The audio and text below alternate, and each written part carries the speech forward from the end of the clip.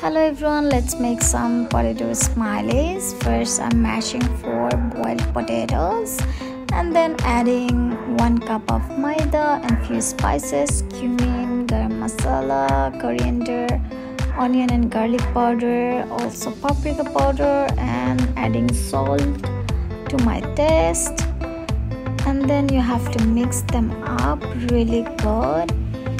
And also you have to add 3 tablespoons of oil so that all combines really good. Make it a fine dough.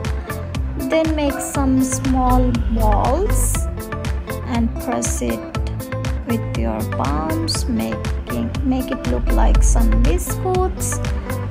Then you have to give some smiley or sad faces with help of a stick.